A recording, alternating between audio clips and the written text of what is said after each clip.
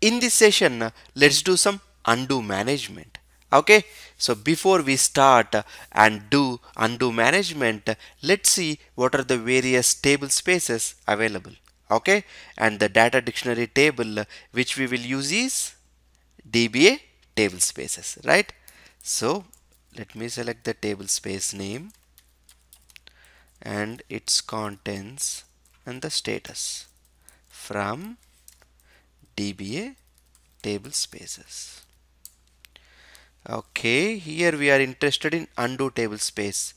You see here the table space name is undo tbs1 and it is a undo table space. It says undo and it is online. Okay, that's good. What's the size of this undo table space?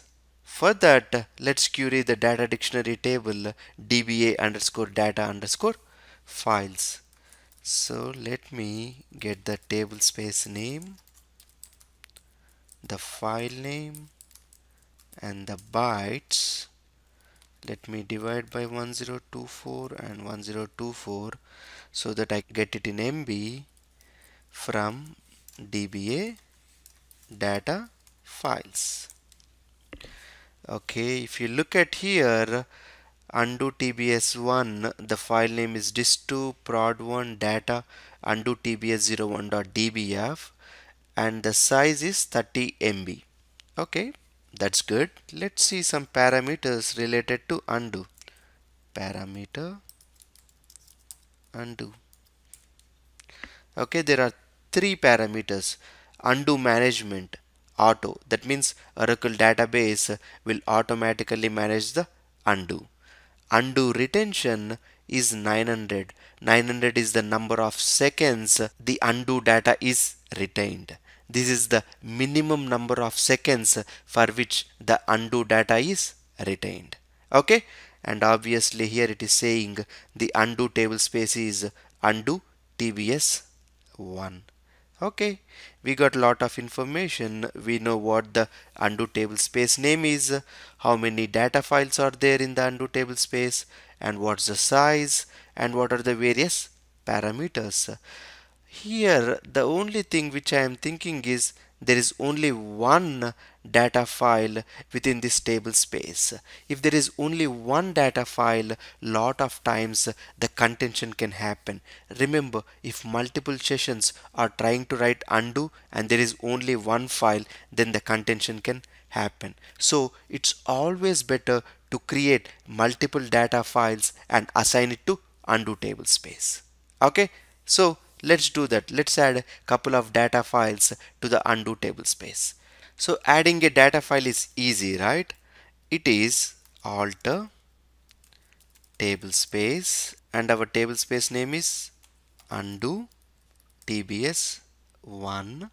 So add data file and then we are adding in disk2 prod1 data folder and let's call it as undo tbs1b dot dbf. Okay, and we want the size to be 10 and we want the auto extend option on, and then let's learn one more parameter which is next 1m. That means when you extend this table space or this data file, extend it by 1 megabyte. And then let's learn one more option which is max size. Here if you want you can mention the size or you can mention unlimited keyword saying that there is no limit on this table space. Okay, and let's run it. Table space is altered. Let's run this SQL statement and see if the data file is added or not. Okay, I copied that, pasted, and you see, okay, um, let me order by table space name. Okay, order by table space name, and you see here we have two data files for undo table space. One is 10 MB and the other one is 30 MB, so totally it is 40 MB. Like this, it is always better to add multiple data files to the undo table space so that the contention does not occur. Okay, let's learn how to create a undo table space. And we know even though we have multiple undo table space in the Oracle database, only one undo table space can be active. So let's learn about that.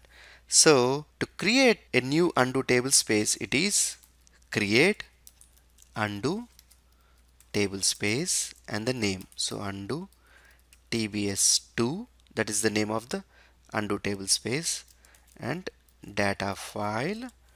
So I want it to be dis2 prod1 data, and I want to call it as undo tbs2 underscore 01.dbf, and I want to start with size 5 MB, and I want to make sure it is reused, so I can mention the keyword reuse, and I want to mention the auto extend on option. Okay, and the undo table space is created. So let's check the DBA table space data dictionary table. Okay, table space name, contents, status from DBA table space. Okay, misspelled, paste DBA table spaces. Okay, you see here we have two table spaces, right? It is undo TBS1 and undo TBS2. So we have two of them. Let's see which one is the active. So show parameter undo. Okay, so the undo table space which is active is undo TBS1. Okay, what if we want to make undo TBS2 as the active undo table space? It is easy. It is alter system set undo table space equal to undo TBS2. The system is altered, and now let's check the parameter again. And now you see the undo table space is set to undo TBS2 table space. Cool, right? And let me introduce you one more data dictionary table. Okay, let me select the segment name, the owner, the table space name, the status from DBA rollback sex, which is segments. And you see all the segments related to undo TBS2 table space are online. And you see here all the segments related to undo TBS1 are offline. That means only one undo table space can be online at a given time. Okay, do you want to switch over to undo TBS1 and check it out? Okay, let's do that quickly. It is alter system set undo table space equal to undo TBS1, and let's check the parameter.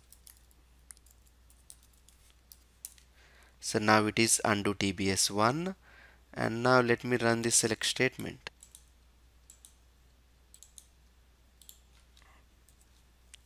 And now you see all the segments in undo TBS1 table space are online, and all the segments in undo TBS2 table space are offline. Cool, right? Like this, you can switch your undo table space from one to another, but at a given time only one undo table space can be online. Remember this point and you should be good.